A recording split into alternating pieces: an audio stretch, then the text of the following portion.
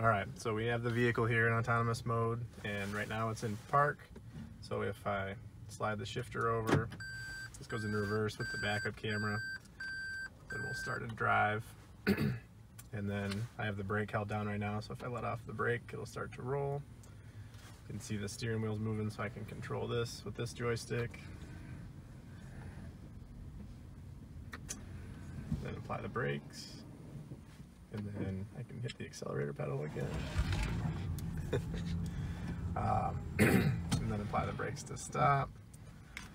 And then some of the driver overrides are working as well, so if right now the wheel works, but if I grab the wheel, it kicks us out of autonomous mode and starts rolling, and this joystick doesn't work until I push the button to put us back in autonomous mode, and now I have control again.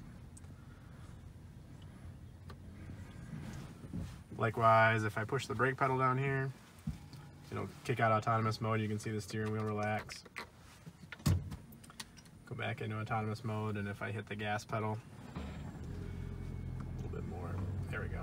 So now autonomous mode doesn't work again until I re-enable.